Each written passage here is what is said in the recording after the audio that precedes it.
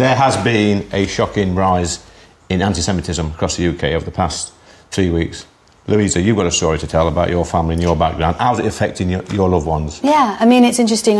My background is that I am a second-generation Holocaust survivor. My mother was a hidden child during the war. And so my whole Jewish identity is based around this intense feeling of never again, never again. And I'm feeling now we are watching it unravel. It's happening again. It's unbelievably... So I suppose that there's a sort of simple, you're sitting there simply watching people that you respect, intelligent people, educated, intelligent people who you admire, and listening to stuff that's coming out that doesn't make sense. And we as a Jewish community are feeling lost, we're feeling left behind, and we're feeling extremely scared. Joseph, we spoke earlier off camera about the demonstrations in London, about the scary scenes. It was scary for me actually last week on Whitehall, last Wednesday. As a Jewish person, how does that make you feel? So it's terrifying. I have to start by saying the Monday following the massacre, the biggest massacre of Jews since the Holocaust, there was a celebration outside the Israeli embassy by thousands of anti-Israel protesters. I couldn't believe that was happening, so I went there just to see it with my own eyes. At the time the Jews were having a vigil and mourning their dead, there was a celebration. And I remember at multiple instances where I felt terrified. I'll give you one example. I was surrounded by a mob who realized I was Jewish, and they started screaming at me from the river to the sea, Palestine will be free, which is a call for the removal of the world's only Jewish. It is a genocidal chant. And the police quickly recognised this is like not a good situation. So 2 police officers came between me and this mob who were screaming for me. And I was then chased into a cafe by a crowd of screaming Islamists, so extremists. These are people who support Hamas. This isn't ordinary Muslims, this is people who support Hamas and are celebrating the murder of innocent civilians. They chased me into a cafe, and when I was in that cafe, with a police row between me and the mob, a woman came up to me, one of the protesters who was inside the cafe came up to me and said, "Oh, are your people dead? Good. Are your people dead? Are your people dead? Yes. Oh, good. Good. Are they dead? Oh, good." And it was suddenly a realisation that this is not the country I grew up in. I come from a working class village up north, a pit village. I used to play in the colliery band. And it just... These things were just, it's incomprehensible that there are people... Stephen, this is quite chilling. It is absolutely chilling. And can I say, you know, what you said, you know, about people who are comparatively intelligent, when I see that article in The Guardian last week about, you know, they should stop weaponising the Holocaust. Shocking. I mean, what in God's name does that mean? But I'll tell you what really got my goat, Lee. I mean, I actually went along on the Sunday week, and the place was full. The socialist workers had their little stall there. They, you know, the Revolutionary Communist Party. And the lice on the body politic have come out blinking into the daylight. They're actually leeching onto this. I mean, what is it about anti-Semitism? What is it about this sort of hatred of the Jews that somehow brings all these people that blinking into the daylight, normally keyboard warriors? But you say that, Stephen. When we see some of the protests, the demonstrations, the hateful language and behaviour in and around London, and it's mostly London, let's be honest, and sometimes it appears that the police are just stood there doing very little, or they don't know what to do in case they upset the wrong sort of people. Sometimes it's intimidating for them, especially last Wednesday when there's hundreds, if not thousands, of people against just a few dozen policemen. You think Cohen's got a grip of this? Well, no, I think, in all honesty, that what the French have done is the wrong thing. The French immediately sent in the CRS, went in very heavy with tear gas, and they started lifting people. All that does is double the number of people. I think what the Met have done is they actually lifted about a dozen, I think, last week.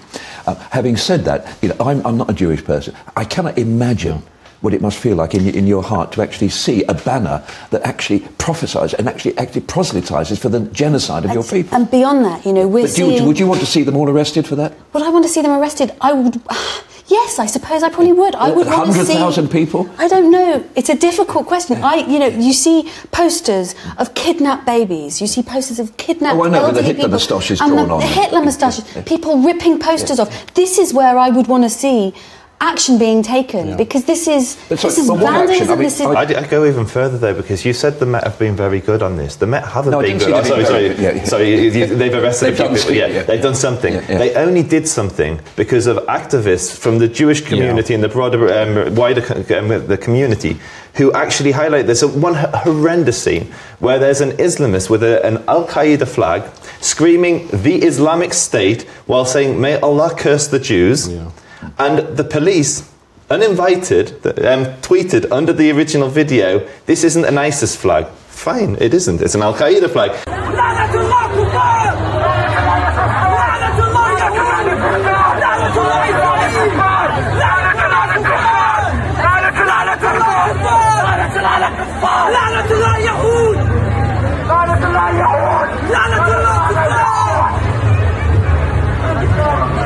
They then went on to say this is just a declaration of faith. Yes, it is. It's the I'm saying as you, Stephen. I mean, obviously I've got lots of sympathy, massively, but it's the empathetic side that I struggle with, because I'm not a Jewish person. I can't begin to understand. You've got this nastiness, this evilness from the 20s and 30s embedded in your DNA. It's there with you. It lives with you. 20s and 30s goes back to the 12th century. It does. But I mean, more recently, that's what you wake up thinking about. This is living memory for me. This is my family. And this started, you know. I'm not making comparisons to the 1930s, but there were little things that are similar in the 1930s in Germany. I think that this hatred, this smashing up of shops, and Kristallnacht. Yeah, it's dehumanizing a race, isn't it? It's dehumanizing a group of people in order that something so atrocious can happen to them, and the general, normally moral humanity accepts it. But isn't it depressing that you don't see huge numbers of non-Jews on the pro-Israeli demonstrations? Absolutely. You see vast numbers of non-Palestinians, and let's be fair, Stephen, some of these are coming from the left. These are coming from the left of politics. You know, like you said before, the socialist worker, the socialist. Don't ask me to defend them. The renter mob that seem to come out on every single demonstration. I mean, I don't know why they're not at work doing a proper job. All they seem to do is come out each week just demonstrating. Now, Joseph, you made a few videos on this, haven't you? Yeah.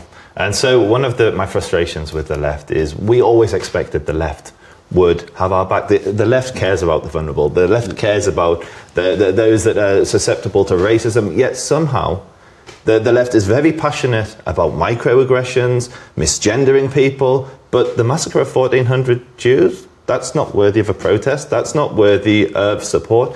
And so I think it hurts even more when it comes from the left, because you kind of expect that from Nazis, from extremists, but not those that are meant to care. Stephen, you're from the left of politics. What would you say to Joseph? Well, until very, very recently, don't forget, from the foundation of the State of Israel, the Labour Party, the Israeli Labour Party was the dominant force for years, and now obviously, Likud and everything is taken over.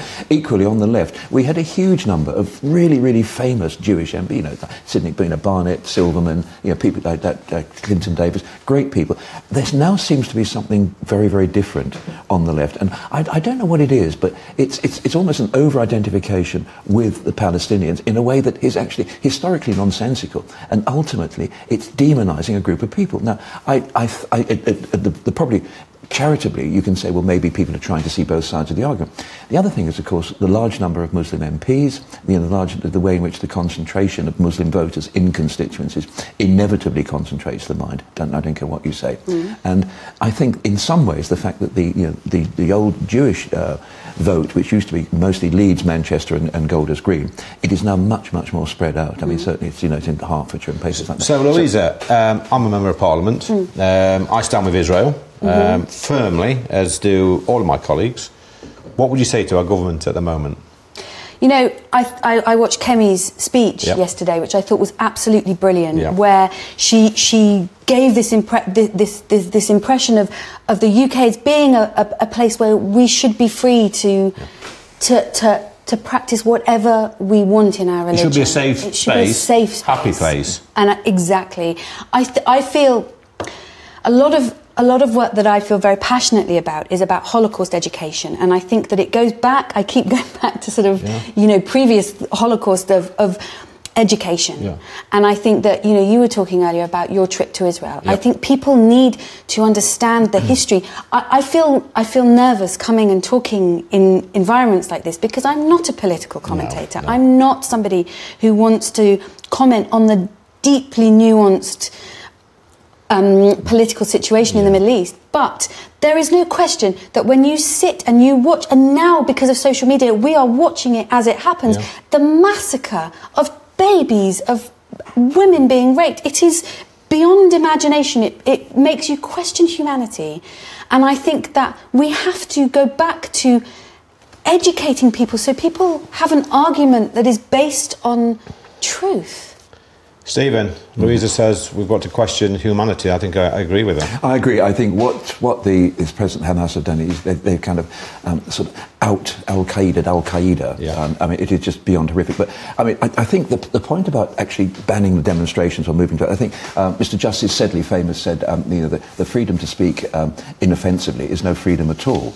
We should actually cherish the right for people to speak offensively, but there has to be a cut-off point, a point when you start talking about, the river to the sea and all that business. Yeah. And so I think we should be doing. I think Kemi Badenoch spoke quite well, but I think Keir Starmer's spoken pretty well. I think, Joseph, we're going to come to you, give you the final word on this, because I know you're deeply upset over the current situation.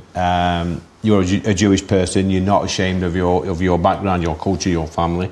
You're quite happy to promote it as well. I think you need to carry on what you're doing and don't be ashamed of your background, because you're a brave man, and Louisa's a brave lady. But what would you say to people out there, especially government that's watching? So two things. My family's lived in this country for centuries, and I no longer feel safe here. And that's deeply, deeply concerning.